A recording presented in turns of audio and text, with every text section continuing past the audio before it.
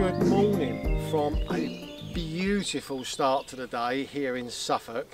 I'm on the River Orwell, and if you've watched a couple of my latest videos, you may have noticed that my intros were extremely rushed, and I can only apologise for that because, as you know, if you subscribe to the channel, I really like doing sunrise photography.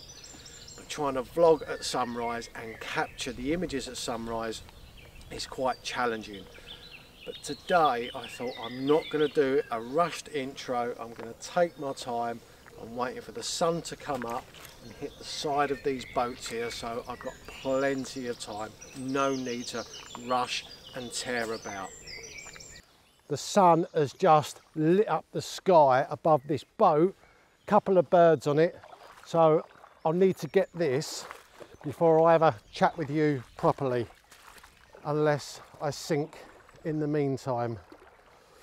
Right, as you may have seen from one of my previous videos, I'm not a lover of wading out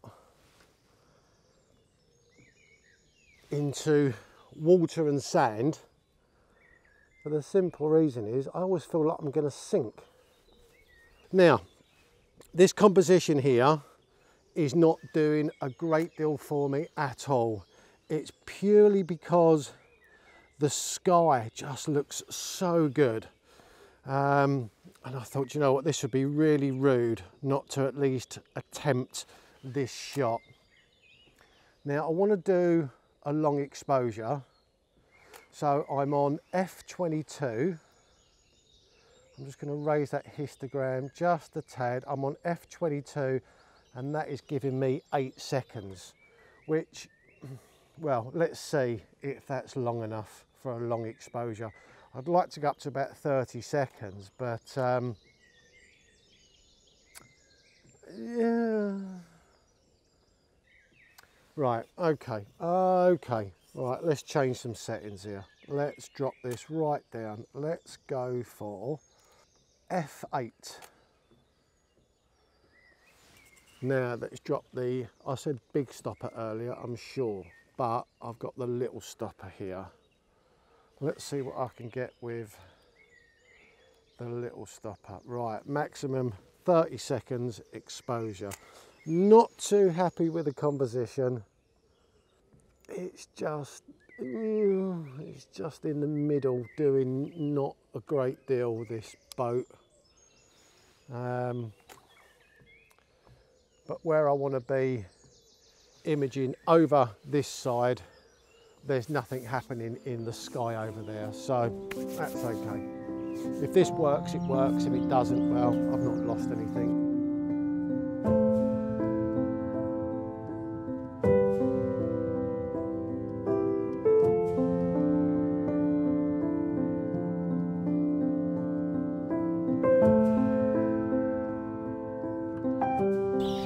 Now, the composition that I've gone for here, there's been two compositions. There's been, I don't know if you can see this, but there's this boat here with like a blue boat with a ribbed bottom here, and I took that one earlier a little bit further back because the tide was further in, but now I'm losing the tide. The tide's starting to recede now, so I've dropped it down just to these two boats.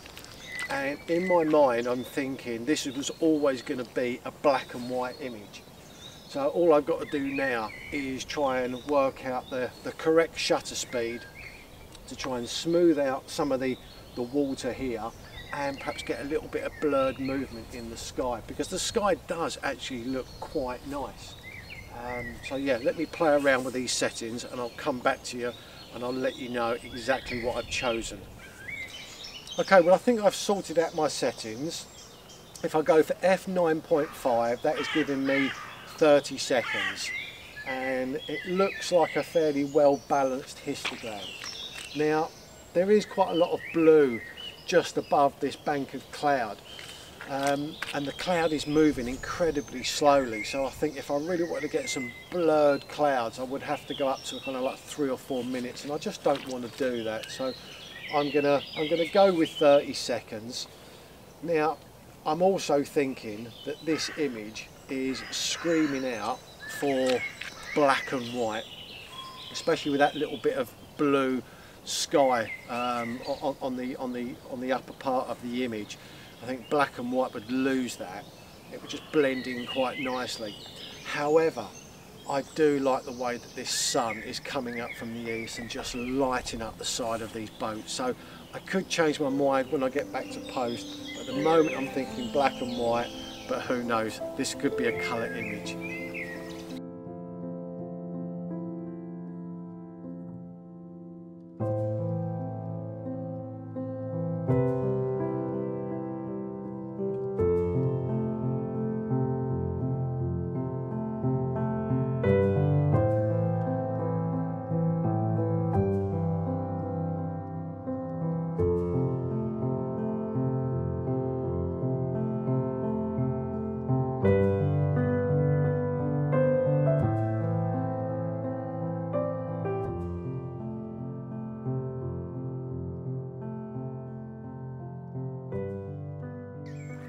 Right, well, I've lost the sun now.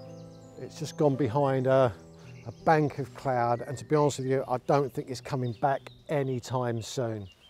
So there's not much more I can do on that composition there. But the tide now is really starting to recede, and now I can actually kind of wade a little bit further in, where 20 or perhaps half an hour ago, 40 minutes ago, the tide was a lot further back, so this would have been a lot deeper. So I'm just going to see now, just kind of handheld, if I can get a shot round here, and if I think it's worth, you know, dragging the tripod over, then that's what I'll do. But as I say, this is a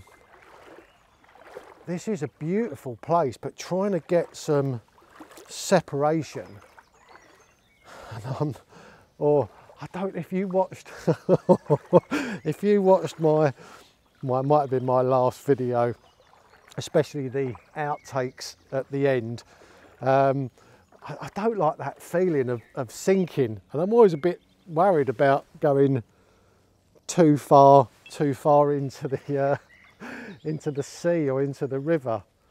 Well, actually, I think this may, oh, that was a sinking feeling. I don't like that. Yeah, this is quite challenging actually, because there's I don't even know if I'm in shot, I can't even see that camera. But obviously you've got the large boat here with the sail mast leaning over to the left. And then there's a, well, I assume that's a boat that's in front of me. It looks like a part of a boat, unless it's some sort of fence. But there's another boat to the left, and I'd like to do away with that boat to the left. But I also want some separation between these two structures here. So yeah, just trying to find it is yeah, a little bit, oh, it's just creeping into shot. Let me just go round, yeah, if I go round to the left, then this kind of wooden structure in the front here is overlapping the nice boat with the sail mast. So how about if I go lower and get my arse wet? Actually, no. Right, I may have to lose whatever this is here from the image, because I just can't get any separation from it. So I may just have to focus on, yeah, I will. I'm going to have to just focus on this one particular boat. Yeah, that'll work. That'll work. Okay, let me go and grab this tripod. Was I even in shot then? If I wasn't, please accept my I wasn't even in shot, was I? There's me waffling away. Right, let me grab that tripod. I'm still not in shot. Why am I talking?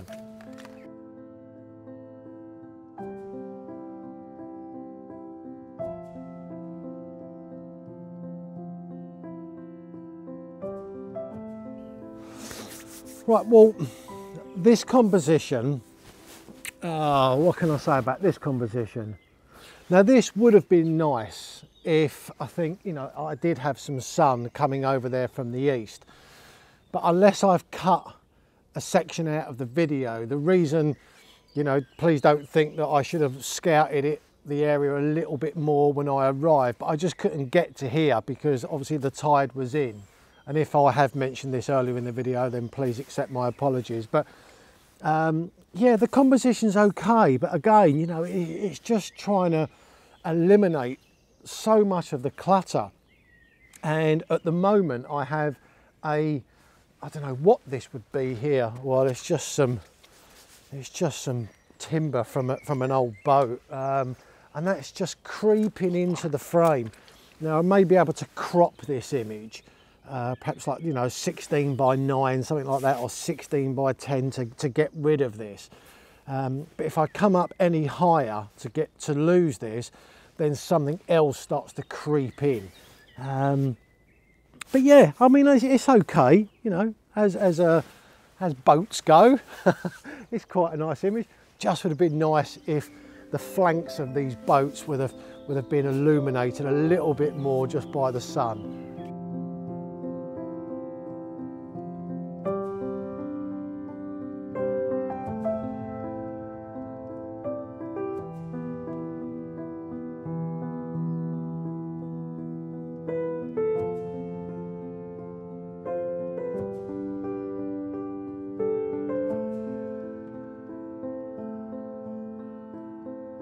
Right, well, I do think that I've exhausted this little area where I am here at the moment.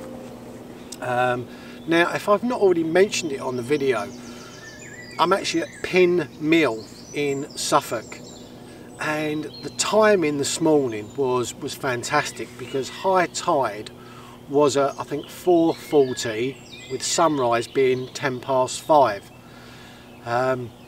Now, okay, I didn't quite get the light that I wanted over the boats, but, you know, as landscape photographers, we very rarely get everything that we want. But timing wise, I couldn't have wished for any more.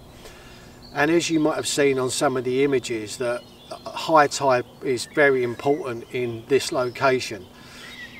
I think my first image, I managed to get 3 of these boats in here with the tide, with the sea around it, and then as the tide moved out, I reduced that down to 2 boats. The tide moved out a little bit more, and it was that one single boat. So if you are thinking about coming to this location, I'd highly recommend you check them tide times.